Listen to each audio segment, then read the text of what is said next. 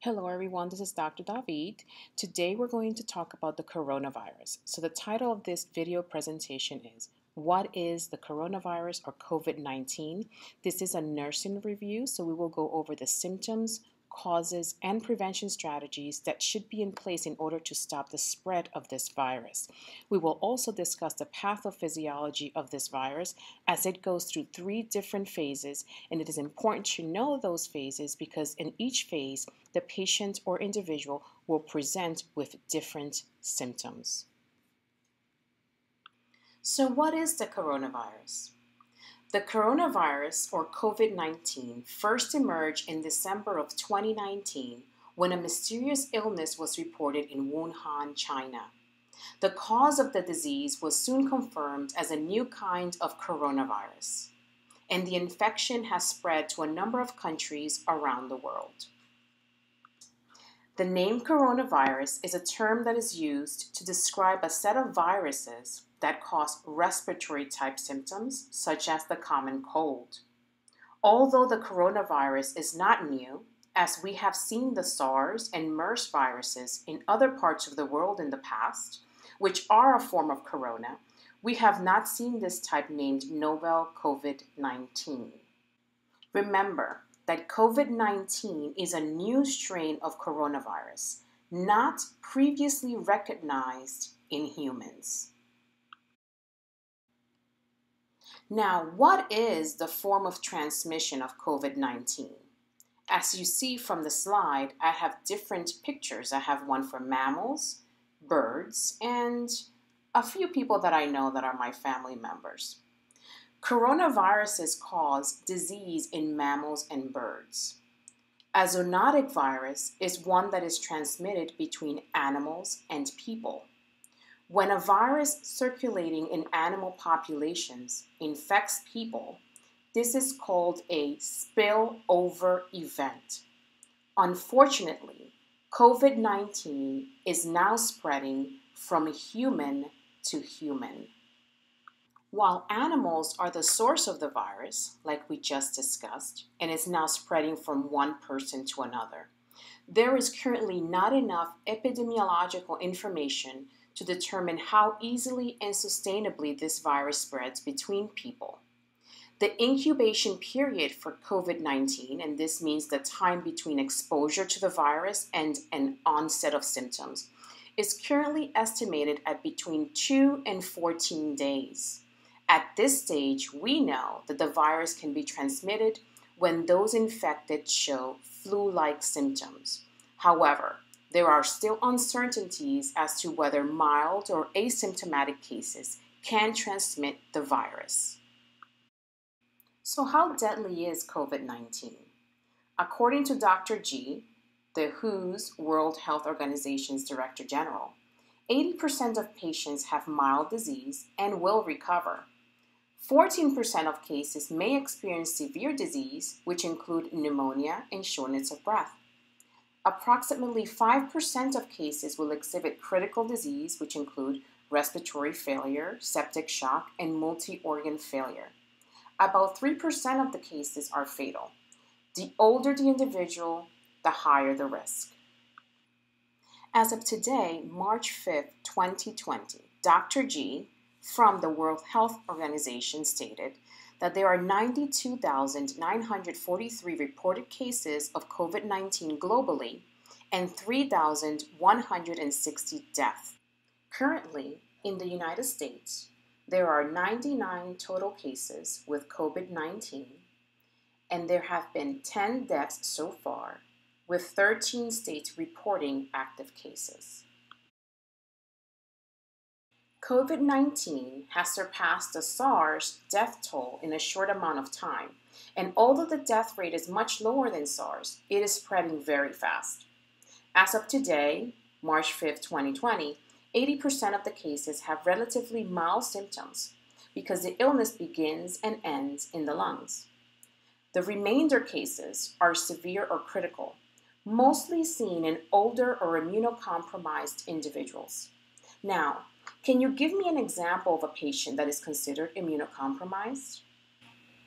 An immunocompromised patient is a patient that has a weakened immune system. These patients have a reduced ability to fight infections and other diseases. An example of a patient that's immunocompromised is someone that had a transplant. Transplant recipients take immunosuppressive drugs, making them at higher risk of infection from viruses such as the cold or flu, and in this case, at higher risk of getting COVID-19.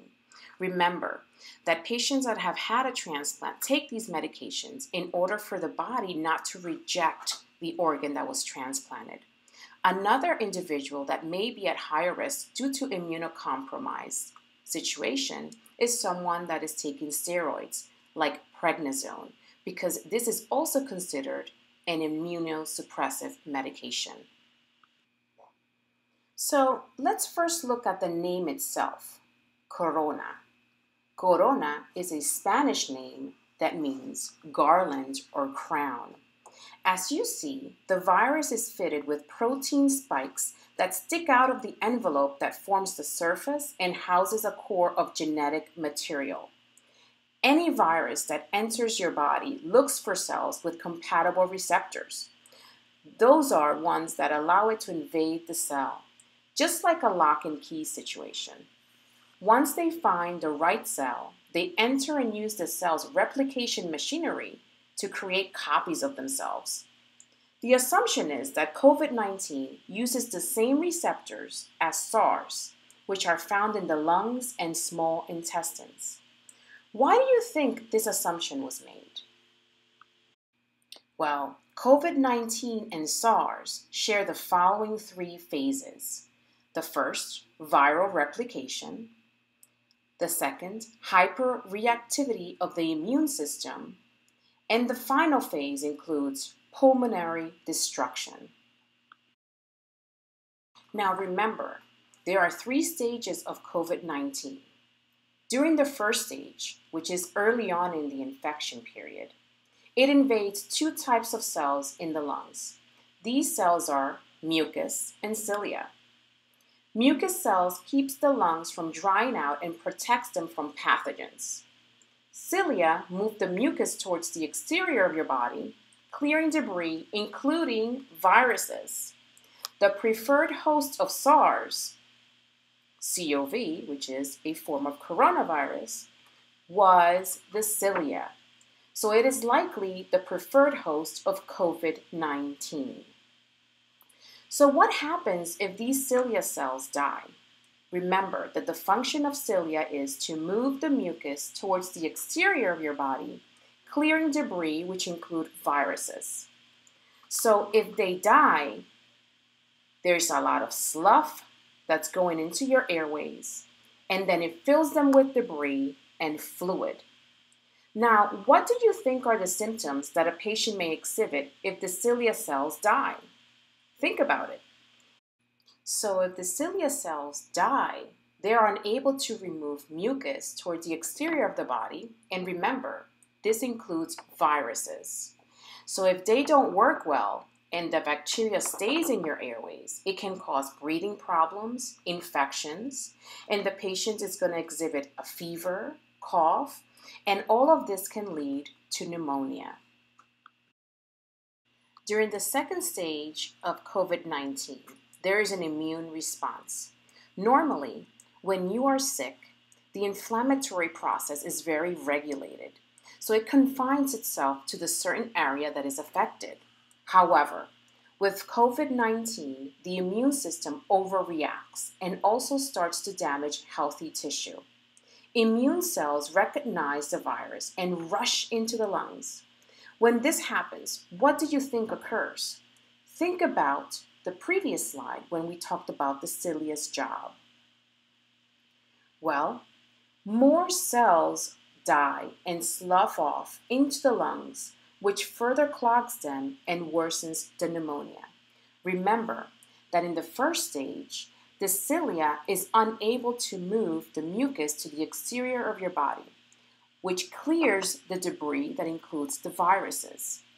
And this creates slough, which fills your airways with debris and fluid. During the immune response, it further causes damage, which worsens the pneumonia. During the third stage of COVID-19, respiratory failure may occur. Patients that reach this stage can incur permanent lung damage and even death. Lesions similar to those infected with SARS can be seen, which look like holes in the lungs just like a honeycomb. And this may be due to the overactive immune response that we talked about previously, which also creates scars that stiffen the lungs and may require the patient to use a ventilator to assist in breathing. Another thing that happens during this stage is that the alveoli become permeable. Remember that alveoli are an important part of the respiratory system because its function is to exchange oxygen and carbon dioxide molecules to and from the bloodstream. These tiny balloon-shaped air sacs, like grapes, sit at the very end of the respiratory tree and are arranged in clusters throughout your lungs. If there is an increase in permeability, this causes fluid to leak into the lungs, which decreases the lung's ability to properly oxygenate the blood. In severe cases, so much fluid comes into the lungs that the individual is unable to take a deep breath. What happens if the rest of the body is unable to receive oxygenated blood? What do you think? The patient will have multi-organ failure. So what is the test that's being used to confirm a positive result of COVID-19? This test is called the real-time polymerase chain reaction test, or RT-PCR. This test is intended for use with upper and lower respiratory specimens like sputum that is collected from persons who meet CDC or Center for Disease Control criteria for COVID-19. This is a quick test that can detect a very small amount of viral RNA. So who should be tested for COVID-19? If you have an acute respiratory infection, such as a sudden onset of either a cough and/or a sore throat or shortness of breath, and in the 14 days before the start of your symptoms, you were either in close contact with a confirmed or probable case of COVID-19 infection, or traveled to an area where there is ongoing community transmission of COVID-19, or have worked or attended a healthcare facility where patients with COVID-19 infections were being treated. So what is the cure for COVID-19? Currently, there are no specific treatments other than treating the signs and symptoms of the virus through antiviral medication, respiratory support, and supportive care. The best way to prevent illness is to avoid being exposed to this virus. Let's discuss some prevention techniques that will help you reduce the risk of spreading the virus. Number 1, hand washing. Wash your hands often with soap and water for at least 30 seconds. If soap and water is not readily available, use a hand sanitizer with at least 60% alcohol. Avoid touching your T-zone, which include your eyes, nose, and mouth with unwashed hands. Avoid close contact with people who are sick. Try to stay away from them for at least 6 feet. If you are sick, stay home. Make sure to cover your cough or sneeze with a tissue and with your elbow flexed, and then throw the tissue in the trash. Make sure to disinfect surfaces regularly. Standard household cleaners and wipes are effective in cleaning and disinfecting frequently touched objects and surfaces. Avoid travel to high-risk areas, and make sure you know and follow the COVID-19 policies and protocols of your healthcare facility. It is also very important that you thoroughly cook meat and eggs prior to consumption, because coronaviruses are thermolabile, which means that they are susceptible to normal cooking temperatures up to 70 degrees Celsius. Therefore, as a general rule, the consumption of raw or undercooked animal products should be avoided in order to prevent contamination. Now, I get the question all the time: should I wear a mask or not? Face masks help prevent further spread of infection from those who are sick to others around them. However, current data suggests that face masks do not seem to be as effective in protecting those who are not infected. Currently, the Center for Disease Control and Prevention has recommended that healthcare providers follow the regular standard precautions and contact as well as airborne precautions and eye protection when caring for patients with confirmed or possible COVID-19. Make sure that you know how to properly put on and take off personal protective equipment in order to prevent self-contamination. And these two slides show you how to put them on as well as the order of how to take them off.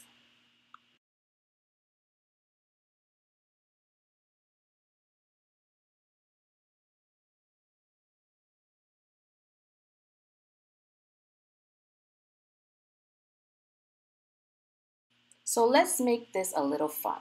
I know that you all love mnemonics. As this virus originated from Wuhan, China, let's use the word Wuhan as our guide for prevention. W, wash your hands often. U, use mask properly and when necessary. H, have your temperature checked every day for fever, especially if you've just traveled to Wuhan. A, avoid large crowds and stay home if you are sick. And never touch your face with your unclean hands. So I hope that this video presentation was of great use to you. Make sure you put your comments down below. I will be looking through them and answering as many questions as I can. I will also be putting a quiz in drregisterednurse.com for you to go try out and see how much you remembered from this presentation. I also want to thank you for the overwhelming support that you have given me in this short period of time. The channel is growing and it could not grow without you. So thank you, and again, make sure to subscribe, like, and share so they can continue to grow. Well, I wish you a great rest of your week.